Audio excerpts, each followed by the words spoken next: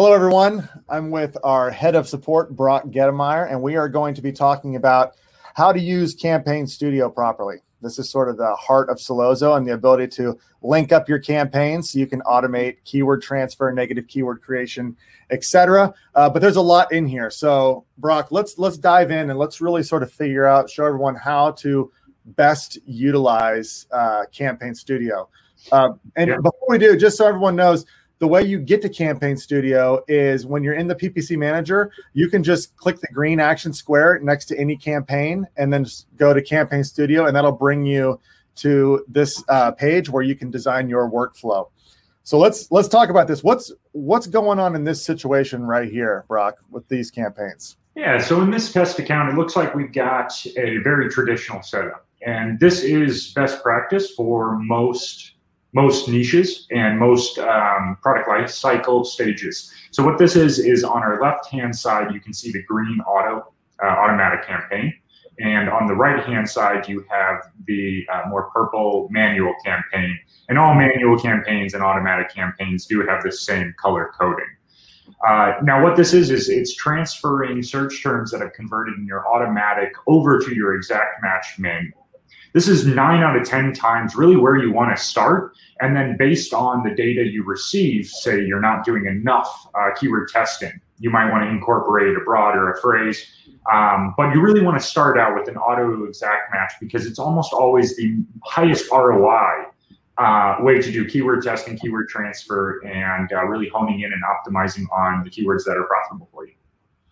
So this is an auto campaign and it's connected to a manual and it's making these exact matches. Let's talk about how you define the rule, the keyword transfer. So if this line is already here, you can click this line, the middle of the line, and this will pull up the default transfer rule. So let's walk through this a little bit, Brock, and tell everyone how to get the best out of this. Yeah, this can be a little bit confusing because this is a more advanced tool. A lot of people will just turn the optimizer on for an automatic, and then we will default to the pattern you just were on, actually, the automatic to exact match. So if you are uncomfortable using this, do note just turning the optimizer on for your automatic campaign will result in the best practice for the auto to exact match on one-time search term conversion. Now, if you want to get a little more advanced, this is the part we really love. So up at the top of this page, you've got your default transfer rule. One of the most important things, and this is the entire box at the top of the page you see here. One of the important things to note is that down below that, you have your customized transfer rules. These are at the ad group level. If you have ad group level transfer rules, your default transfer rule will no longer do anything unless you create a new automatic ad group and you let the optimizer go ahead and spawn you a new exact match.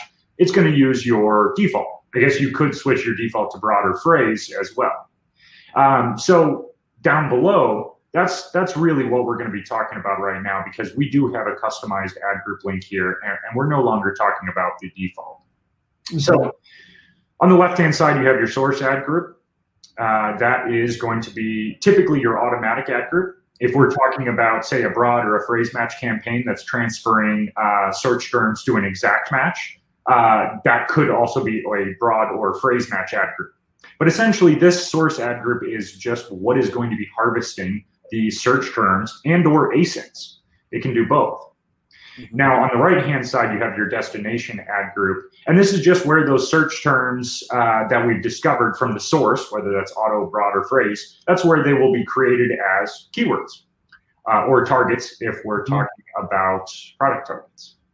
Now, the middle, the transfer rule, this is really where you have control over the automation. And so if you click that there to drop down and expand this view, you'll see all of the different functionality.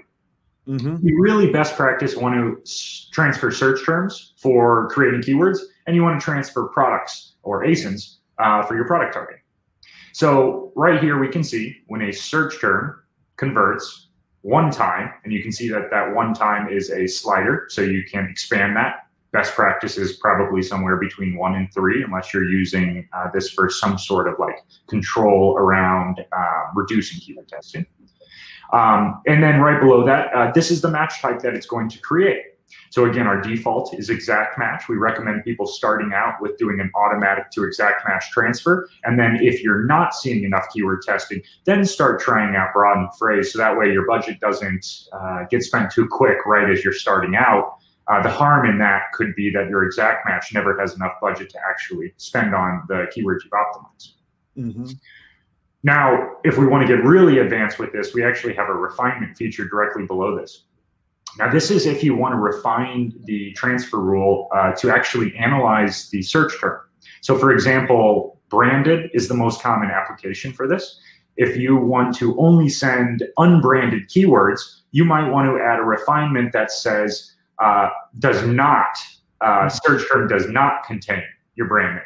And then if you want to create a link to your branded ad group, of course, you're going to do the exact opposite and do search term does contain and put your brand name in.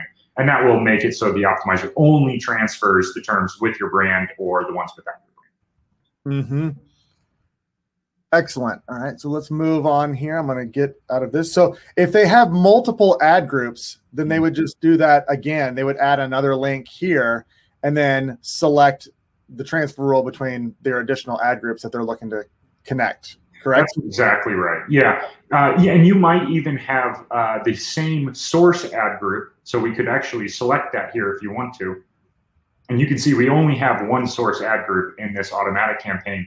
But we might want to go ahead and link it to two different destination ad groups. Mm-hmm. Say we have in this manual campaign, maybe we have one exact match ad group and one broad match ad group. So we could very easily select the broad match ad group here and then switch the transfer rule to broad. So that way this one source automatic ad group is sending search terms to the exact match ad group as an exact match keyword. And it will also send search terms to the broad match ad group as broad match keywords. And so once they have this completed, they just click apply, and then that now will save that transfer rule. And then in the future, all those keywords will transfer based on that rule. So really powerful. I mean, that's the power of the Campaign Studio and what it's able to do. Now let's talk about another one. This loop around right here, the question I get all the time is if you've got a campaign and you want to link it to itself, if I click on this, this is connecting the ad groups within the same campaign so that you're able to link them. So if you click on this, and so a lot of times we'll have somebody who, instead of a broad match campaign and a phrase match campaign, an exact match campaign, they'll actually have those as separate ad groups in the same campaign. Well, you can link those ad groups up within that campaign so that you can transfer. Now, can you tell what happens once a keyword or a target is transferred to a destination campaign? What happens to that in the original campaign or ad group? Yeah, and that's super critical. The negative keyword is what we're referring to here. And we've done a lot of testing, and how we've implemented this is basically when a search term converts in your automatic or broader phrase, your source, right, ad group, it's transferred over and created in your destination ad group. Now, we don't immediately apply the negative exact match keyword in the source ad group. And the reason being is we want to wait until we see traction picking up in the destination. So we actually create a negative exact match for the keyword that got the conversion in the manual. We do it the following day. So if it gets a conversion today, tomorrow morning, we're going to go ahead and create a negative exact match in the automatic. And we find that to be best practice because every once in a while, it takes 6 to even 12 hours for a newly created keyword to start getting traction in the manual. And we really don't want you having a gap in any of your best search terms for PPC. So we create the negative exact for you, and that rule applies to any source ad group. Now, the only exception for that is your self-link. So the manual, if you have the source ad group and the destination ad group actually the same ad group, we will not create a negative exact match in that ad group because, of course, that would cut off the newly created keyword volume. Exactly. Perfect. All right. Well, let's just do a couple things here real quick. I'm going to take this off so we can start from scratch. Let's say now somebody wants to connect existing campaigns that they have. So when they look at their auto campaign, they've come to the Campaign Studio and this is all they see. Now, this person has a broad and a phrase and an exact campaign that they want to link. So let's walk talked about how we can walk somebody through that process. If you're looking to add campaigns to this campaign group, at the top, you can select a placeholder. So I'll go ahead and click this 3 times. And so now we have those 3 placeholders. And then what do we do now? How do we get the campaign that we want in here? Yeah, while we're at it, let's go ahead and add one more manual in. I've got another kind of pro tip here. So let's just assume you've got 2 broad match campaigns and they're a duplicate, meaning it's the same product, many of the same keywords, lots of reasons you might have duplicate campaigns. There are a lot of benefits for consolidating down because you're focusing your data and your history of performance on that one campaign or hopefully one ad group. That is really ideal. So let's go ahead and do that. So first thing is you'll click that little edit icon in the empty manual box there. So we've just got this test account. So go ahead and pick anything here. Obviously, your campaign names would be showing in your actual account. So you'd want to select the correct campaign. You do want to pick the right campaign. And then, so let's say this is your broad match campaign. Then let's go ahead and select the other broad match, the phrase match, and the exact. We'll just go ahead and select all those. I know since we're in this test account, there's no name showing, but your names will show there. Yep. All right. Okay. So now this is all drag and drop. It's actually very easy, very user-friendly, and this could be done through the bulk upload in your campaign groups tab, but I really find it helpful to do a couple manually in the user interface so you know how it works for using the bulk upload. So click the exit arrows from the automatic and simply drop them over to the broad. Yep. And now let me just make a point here. You need to drop that directly into the middle of the arrow. So that way that'll create that link right there. So now we have a link from the auto to the one of your broad match campaigns. And now let's go ahead and click on that link to make sure that we set it to a broad match transfer rule. Yep, now, so here and change this to broad. And we don't even have to use the default. We could set it at the ad group level if we wanted to. I prefer to do everything at the ad group level and don't do anything with the default. The default is really about spawning new ad groups. And if you're linking up existing manuals, you really shouldn't need to change your defaults because you're going to link up each of the ad groups. You're not going to create new ones. So let's go ahead, add in the source ad group and add in the destination ad group.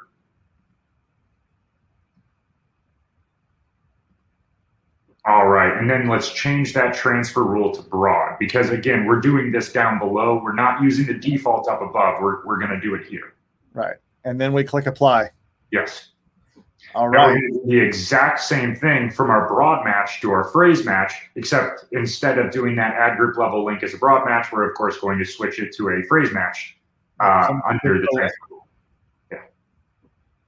Select. So this would be selecting the ad group, and this is the selecting the ad group inside of the phrase match campaign, and we want to edit the transfer rule to create a phrase. And so now when a broad match keyword gets a conversion, that search term will be created as a phrase match keyword in your phrase match ad group. The only other thing that's going to happen is, of course, when that phrase match keyword gets a conversion, it will create a negative exact in the broad match ad group. The benefit of that is your broad match keyword will now start targeting new, hopefully longer tail and more profitable search terms. Absolutely. And so now we want to do the same thing to the exact phrase to exact. Yep. And to be honest, this we're going to keep the default, or I should say, we're going to keep the default transfer rule. So go ahead and add those ad groups in, and we won't even have to edit that middle transfer rule.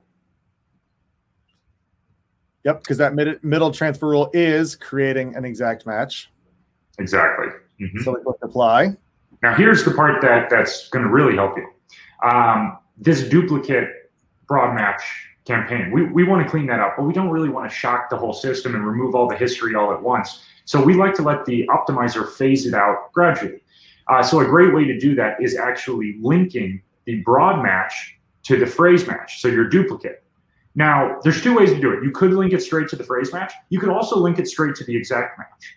One of them will prioritize more keyword testing. One of them will prioritize more exact match, which is your optimization ad group. Let's go ahead and link it to the phrase match here. And the end result will be that when your phrase match keywords convert, the negatives will be applied to both the broad match campaigns, and eventually the volume on that duplicate will go down to the point where it really stops spending.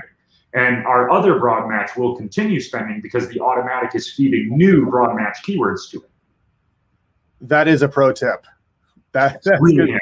That's good stuff right there. So we want to make sure that we get this transfer rule, though, correct on this one, where we are having it create the phrase match in that destination campaign. So we would want to edit this, change this to phrase, and now we're good.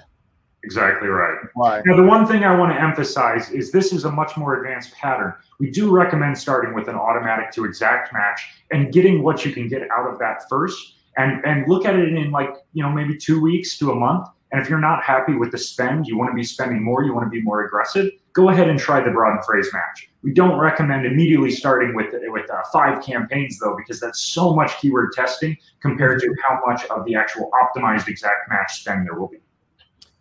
Yeah, this is great. This is the power of Sellozo and this campaign studio, is the ability to, whatever your strategy is, you can design it in here. So like with the way that we linked these up, whether you go from an auto to a broad to an exact, whether you go from an auto and you put it in a broad, phrase, and exact all at the same time, whatever your strategy is, this is the way that you design the workflow of the keyword transfers.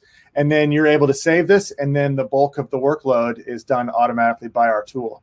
I think one thing that's really important is you do want to name this. So when you name the group name, you're naming this whole campaign group. This allows you to filter by campaign groups in the PPC manager, see these campaigns together. And you definitely, any change you make in here, you must go click save when you're done. And that'll save the pattern.